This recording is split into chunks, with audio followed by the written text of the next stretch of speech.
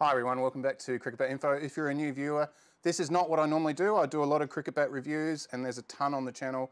Look in the playlist, go to the main channel page. There's an intro there explaining everything. And yeah, enjoy the channel. There's lots of information there, including information on bat preparation, bat knocking, repairing, basic things like that. But what we have here today, the history of this bat is that it was given to me by HR Sports. And it was a fully engraved bat with CricketBatInfo and my name on the back of it. But it was 211 and a bit, and I'm sort of a 2'8 sort of player. I'm old, middle was too low for me. So I spoke to Harvey, the owner, and I said, look, this is too low for me, but I'd like to do something with it. He gave it to me as a thank you for inspiring him to create HR Sports, and he also sent me these lovely gloves, which are petard gloves. And I'd like to do something with this instead of just have it sitting there doing nothing or selling it. So this is going to be the giveaway bat to celebrate 10,000 subscribers, hence 10, which is the Roman numeral for 10,000, which you'll find in the video. So this video actually goes through the process of how I created the stickers and put them on using a laser cutter. It was hinted at, if you go to the YouTube channel, look at the HR Sports playlist, you've got 3 videos there already. The first video is when I reviewed one of the bats, a Griffin Pro Edition. And the second video is the actual video where I am given the bat and the gloves. The last video I did is, which I actually went through the process of actually scooping the bat and explaining what I was going to do. I had some different stickers on it, but I didn't like those. So I spoke to HR and I said, look, can we do this? Are you happy with that? And he said yes. So he sent me the graphics, and you'll see me actually amend those graphics and on some software called Lightburn Studio with my actual laser cutter, Totem CNC laser cutter. I can't remember what I paid for it, but that's the one there if you're looking for the same model. And I'd actually done this type of thing before for somebody at my cricket club. I've used that as a template for this. Designed them obviously different, which is what you can see here. So you've got the sticker and you've also got the scooping on the back and the CricketBatInfo sticker. The bat is fully knocked and scuffed. Tap it up for you so you can see that it's actually fully knocked in.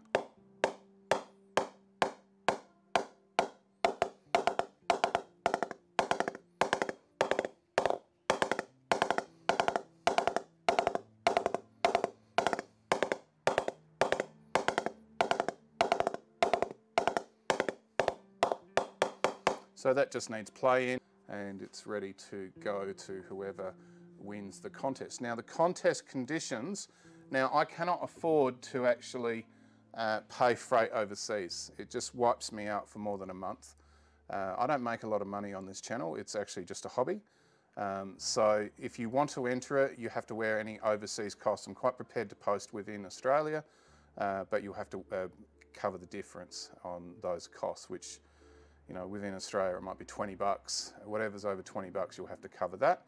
If you're not prepared to do that, don't enter it. Now the rules for the contest will simply be as follows. Like the video, comment on why you want to win the bat and that you're prepared to pay the excess shipping costs if you're overseas, and make sure you're a subscriber. If you meet all those 3 conditions, when we actually hit 10,000 subscribers, I'll do the draw and announce the winner of the bat, and that will be that.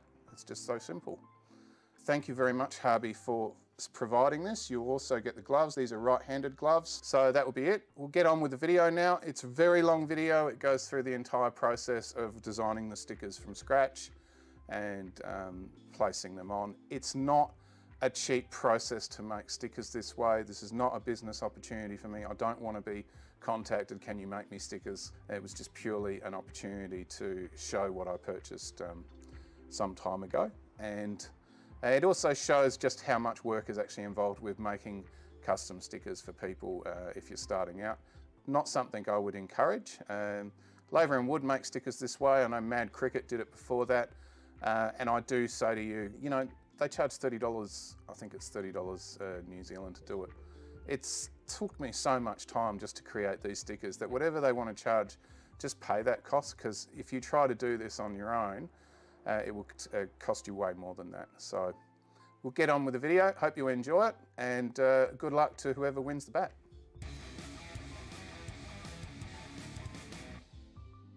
The bat there, and I want to make some of my own stickers for it. So I've got here a TwoTrees Totem S. I purchased, I think in 2020, you know, one of those COVID purchases that you make that you sort of go, why did I do that? I was just bored. And yeah, that's what this is. Do it as a little bit of a hobby thing on the side. Just yesterday, I made some stickers for this. It's actually just the back of a painting. I threw the frame away and took the hard backing and just made some little framing points so that this thing doesn't move around. Now it always goes back to a home position, which is up in that top right corner. And I've got some software that I can use to actually design the stickers and carve them out onto some stuff. So I'll just quickly reach over and show you what I've got. These stickers, normally you would use a vinyl cutter. And the reason is because the laser, when it melts the vinyl, it creates chlorine gas, and that's not really good for you. So I've bought these little sheets, and I'll probably hold that up for you there. Those have just come from AliExpress, cost me like $6 each. And I think they're like 1 meter or something. And they're basically car film that you can put on cars. So that one's got a carbon fiber look to it. There's a grey one here. Got some green, lighter grey. I went through and bought all different ones. I tried to make my own sort of stickers. You can see obviously I did the one that's on the table, and I also did the one that's on the display stand for the cricket bats, that's just that yellow one there. Even though you cut the actual stickers out of this stuff, you still have to have a way of lifting and removing the bits that you cut off. So I went and bought all the little bits of tools off the internet the same crazy time. So in there's some tools for lifting off stickers, and that's some clear vinyl transfer tape. So you will see me use that during this video. And I've got some special cutting software here that goes with this particular laser cutter. And it's called Lightburn. It allows me to pick out a design and use that design to cut some stickers. So I actually designed some stickers for a guy from the cricket club. I've just recently adjusted the size of my stickers that I can actually do because of the size of the cutting bed that I've put on the system. So if I was going to cut this, I'd have to bring this in. So I'm sort of restricted to how big the stickers can be, but that was a sticker that I made and put on his bat, and then his bat broke, so that was really handy. But now the thing about the laser cutting is that distance between the segments that come out, so the Y, the R, the B, all of that stuff that comes out, you can't get really too finite with it. If it's too fine, I actually have to pull all those little cuts out with little fine tool spikes on it to just sort of lift out everything that's cut. So that's the whole point of this. Whatever I design has to be something that's fairly simple that I can lift out. Now I can put something underneath it, so put one sticker on top of another sticker to create a two-tone color effect. But I actually like it when it's just the sticker on top with the insert cut out and it's just the wood underneath. So that's what I'm going to be going for, is something pretty basic. Middle parts here, center, and delete that, and do the same here. That's going to be basically my template.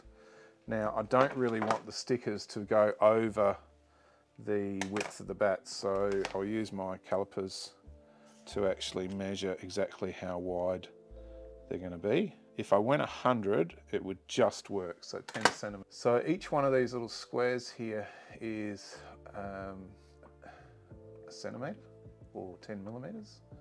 So all I have to do is put this template in the center of them and count down how many I've got. That's a little bit, yeah, and see it automatically adjusts the template for me. And you can see I had actually a different shape here, but once I put some oil on, you won't even notice. Now, HR did send me their logo. Sit there. Now, I can tell immediately that's going to be way too difficult to actually do. So what I've got to do is trace that image. Right, so there's an image here and then there's the line. I don't want the image, so I can just come over here and get rid of that. So that just gives me my basic outline. Now I can actually go here and select it again and delete that. I do feel there's too much going on here. So I want that off around the edge and that extra little one in there thing. So we'll just go something like that. We'll even take out this. That's gone. So that's what we're going to do. And now we can rotate that and put it on its side. It will tell you when you're in the center of, oh no, it doesn't. I thought it did.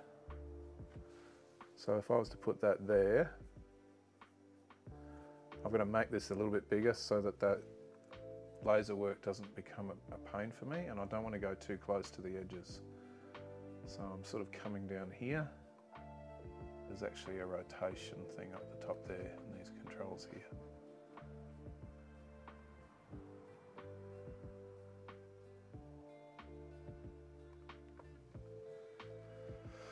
Okay, so then I can grab that and put that down in here. And we'll chuck that somewhere around the same spot. Let's ask Google. Roman numeral for 10,000. It's an X. And rotate it around.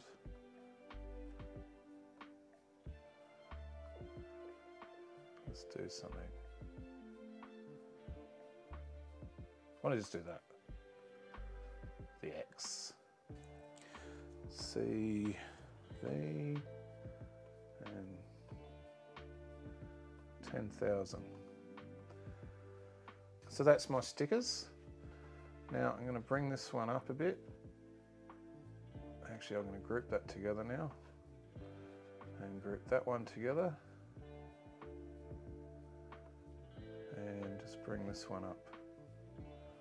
I don't want it too close that I can't lift it out. That one there, which is really dark, I think it looks really cool. So I've designed this so I can lift this out and then put it straight back in with this thing that tells me exactly where the center is. So these are little rare earth magnets, and I've glued down some magnetic stuff here. So what I've got to do is basically get this across here. Okay, now what I've got to do with this is try and get these folds out of here before I cut. My little tools to flatten it out. So that's what I'm going to do, and try and flatten these out towards the edge. Coated in with my super strong rare earth magnets.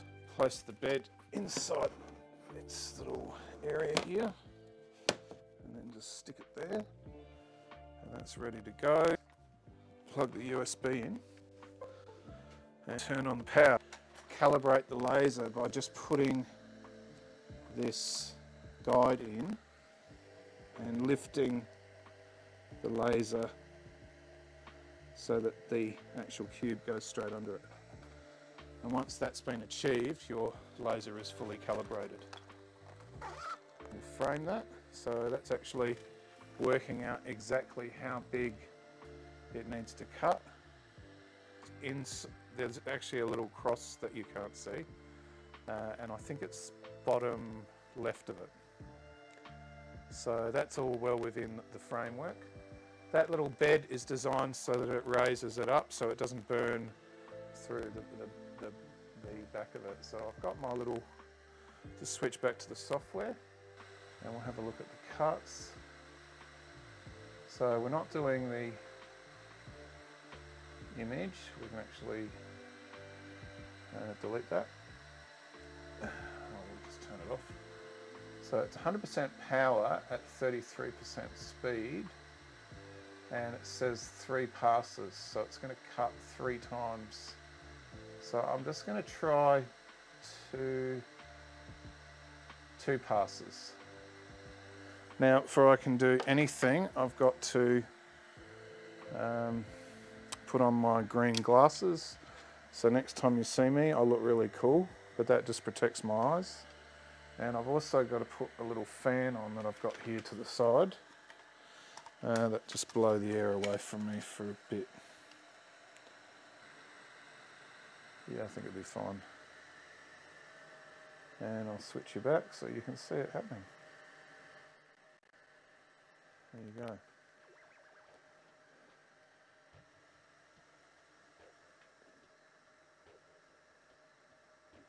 So through these green cool glasses, everything looks black and white to me at the moment.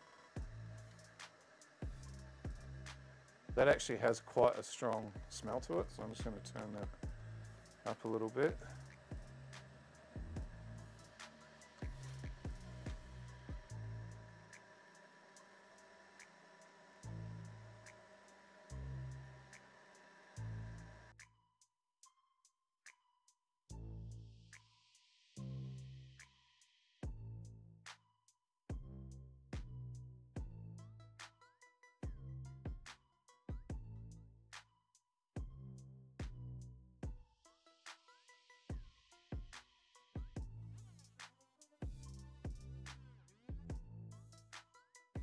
Let's have a look.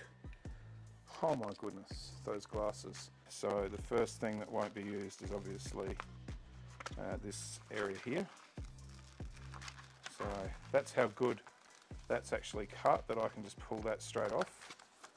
So that's pretty cool.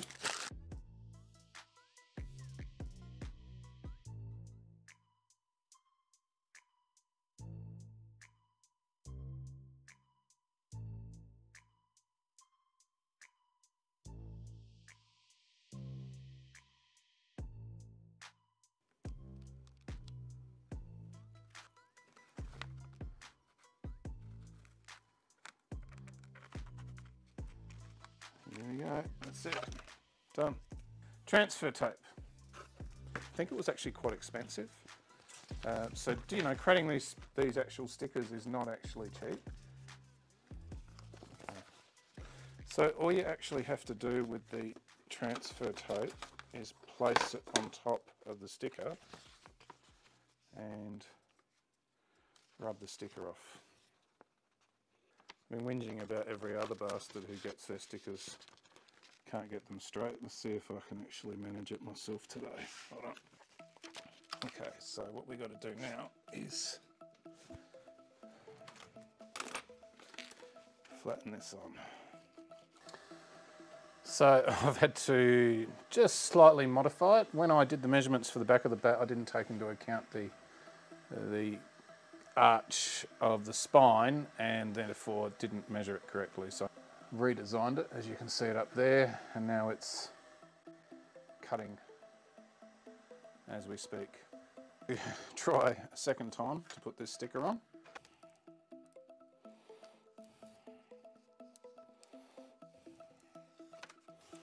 Okay, that's done. Now, put this directly in front of me. Okay. And whatever it is now is whatever it is. With my hands, in order to loosen it so that it would peel off. Go this way.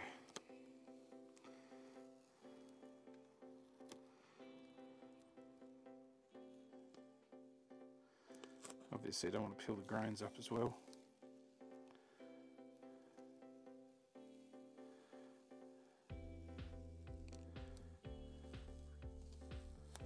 Ta-da! I'm pretty happy with that. Not bad. Thanks to the magic of television, you haven't seen the last hour of me stuffing around. I need to realise I didn't plug the power in on the laser printer, and that's why it wasn't working. Design, and I'll hit start. Continue, yes, and you can watch them.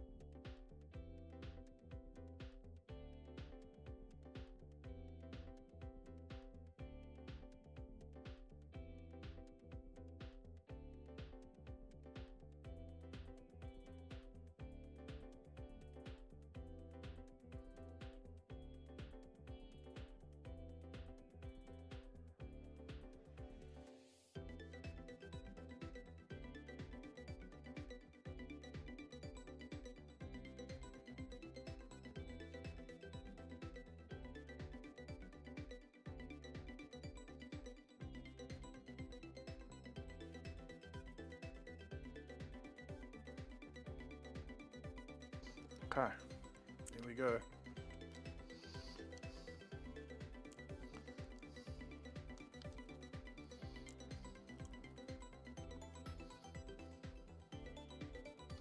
So I'm just going to basically leave it so that it's roughly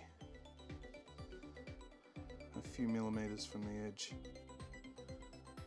like that.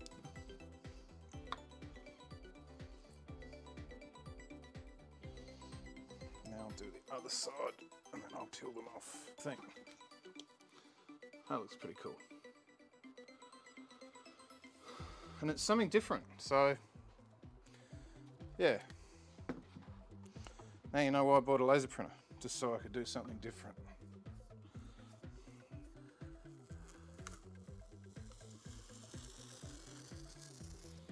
The other cool thing about when you lift off the transfer tape is it takes off any imperfections or burns in the sticker. HR Sports. Now what I want to do, which is not in the same colour, CricketBatInfo sticker down the bottom that I got made. I think I pay about $25 to $30 for about 30 stickers, so they cost me about $1 each. Just look at it that way. Yeah. There you go. That's the HR Sports scoop that will be given away.